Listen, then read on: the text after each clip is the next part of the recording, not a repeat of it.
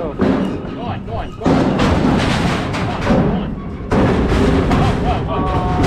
Look out.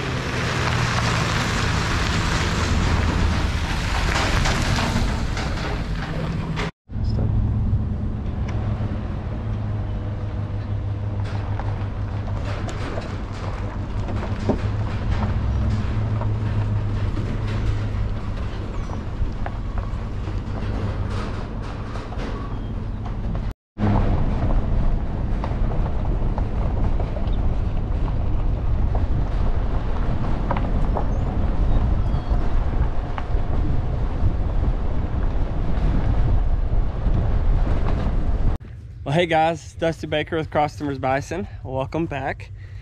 We, as a family, made another trip to Missouri. We are in Belton, Missouri, and we're here to buy some bison. Aren't we, Brooks? Yeah, we're expanding real fast, so stay tuned, guys.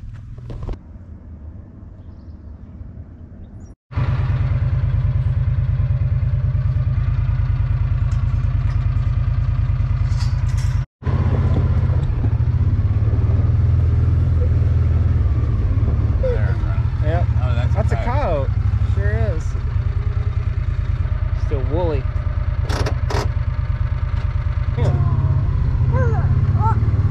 There's about 9 of them. The last we counted.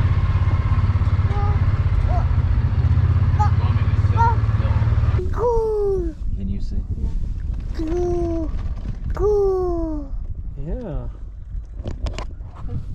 Say, Brooke. See, there's Buddy. Oh. Arabella. That's Arabella. Look, Brooks, right here. Put your hand out. Horse. Horse. Horsey? Female. She always has female babies. Really? They're always black. That's pretty cool. And they're always big. What you doing? Huh? Better. Get your little fingers. Yeah, don't just go back. Go back, buddy. You know you can't be so close so quickly. Brooks will like you, I'm sure.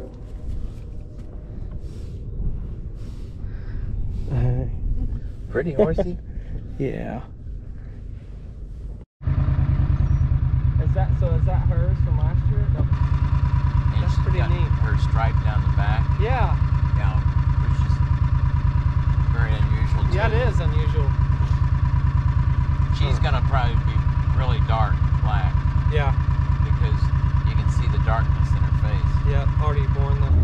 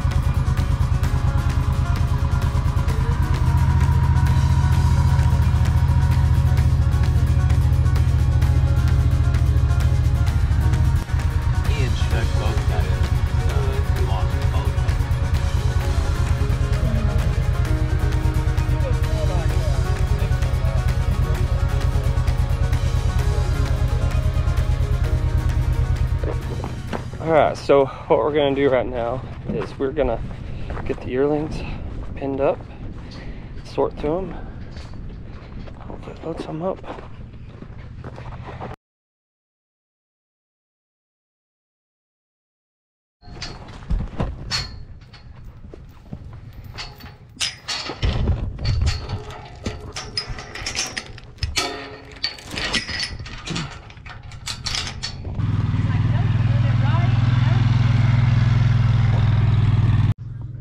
They come into this pen a lot faster than I thought.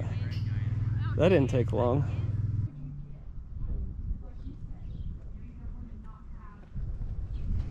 She's about to. That one right there. Something's wrong with her foot.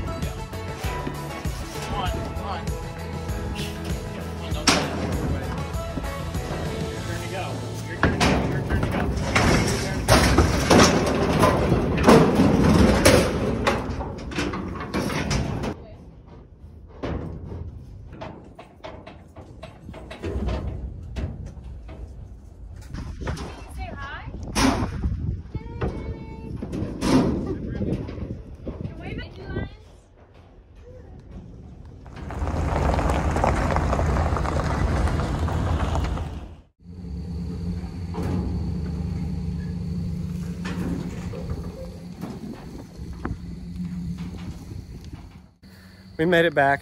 Obviously, too late, it's dark. Not the best situation. I was hoping we'd get here a little quicker, but we hung out with Peter and Jim for a long time, showing us around the place and whatnot, but we made it here. Got 9 animals in the trailer. We're expanding, obviously. I'm gonna talk to you more about that, but right now, I've got yearlings in the back, and then I've got some bulls in the front. So I've got to, I'm gonna put the yearlings with my about to be yearlings, what I call my calves, they're about to be yearlings. I'm gonna put them with them. I'm gonna put the bulls separate in the new pen that Kevin and I built a couple weeks ago before we actually handled our animals here for our spring vaccination. So it was a long trip up to Missouri, but we're glad to be home, and just like I said, it's not ideal. Luckily we have the barn light and the moon is bright tonight, so we'll take that for sure. But I'll back up here, let them out, leave them alone, and then I'll catch up with you guys tomorrow. Thank you guys. See you tomorrow. All right, so we made it back safely, got them unloaded last night. Everything went good, let them out, they took their time. I couldn't really film it for you. It's hard to get it in the dark. We do have some lights out here and there's a full moon, but wasn't enough to really show you. So, but just want to show you guys where we're keeping them. This is the new lot that Kevin and I built before we actually worked our bison, which you saw a couple weeks ago. But got 4 bulls here, healthy, good looking bulls. And then I got some yearlings over here. I still got them some hay out. Got these guys some hay, just so they have something to munch on in here. What we'll probably do is we're gonna feed them out of here. You guys know how important it is to put them in a home base. Well, this is their home base for now. It's a good lot just for these 4 2-year-old bulls. And then we'll let them out in places like this where they can graze and whatnot. So they'll have grass, hay, and feed. So you guys are probably wondering, Dusty, what in the world are you doing with 4 2-year-old bulls and 5 yearlings? Well, there's a lot of questions there, but some of you have asked and some of you have been interested in, do we create a meat line? Well, this is the beginning process of a meat line. I know some of you may be upset about that. It may come at you the wrong way. I want to promise you something right now. I am not slaughtering or processing any of the animals that you've got to know along this journey. Dunbar, Eleanor, Peaches, any of them, guys, I want you to understand they will not be slaughtered, okay? The calves I have right now will not be slaughtered. I went and purchased these animals from another producer to kind of speed up our journey. It takes bison a long time. It's like a 4 or 5 year process just to get babies where you can, or to have bison calves where you can actually sell them. If you want to sell them for meat, if you want to sell them for breeding, it can take 4 or 5 years depending on what animals you have. And so you've been with me a while. Remember, we just started off with yearlings, and it just takes a while. But my wife and I have come together and try to create a business plan, and we're wanting to get into the meat side of it, because whether you know it or not, and I may have mentioned it, these are some of the healthiest animals. This is some of the healthiest meat that you can eat. And that's all I'm going to get into right now. And I know you guys probably have lots of questions for me and what we're going to do with these animals. We're not changing a whole lot, but we're going to bring you some new stuff that I'm really excited about, something I've been a huge fan of for a long time, and that I just love to eat. So I just want you guys to be ready for it, and I'm just letting you know there's some good stuff happening and there's some good stuff coming. I will keep you updated on how Cross Timbers Bison is changing. We're still keeping our 2 herds, Big Joe herd and our Dunbar herd. Nothing is changing there, okay? Stay with me, I promise. We're just having some new additions and some new things happening with the Cross Timbers Bison herd that we're getting into. So stay tuned with that, and I'll keep you updated, and I'll educate you kind of, sort of, naturally, just being a teacher, that's what I do, and keep you in the loop on what's going on and what we're doing with these animals. And so I just want to thank Peter Cole. Peter's been in this industry for about as long as Doc Parsons has, and he's really into the meat side of things. He's got KC Buffalo Company. If you guys don't know what KC Buffalo Company is, it's located just south of Kansas City, and he supplies a lot of bison meat to the Kansas City area, and he has lots of customers that he's built a reputation with for, I don't know, the past 30 years or so. And I just want to give a huge shout out to him.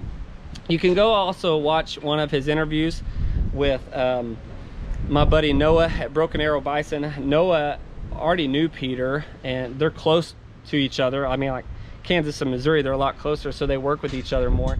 And you can learn a lot more about Peter with that interview with Noah at Broken Arrow Bison, my buddy there. You can go check him out and kind of get a backstory on everything, and Peter's view and history with the bison. And that's good stuff. That's priceless. And he spent a lot of time with Marissa and I and Brooks over that Saturday when we were there picking up these bison.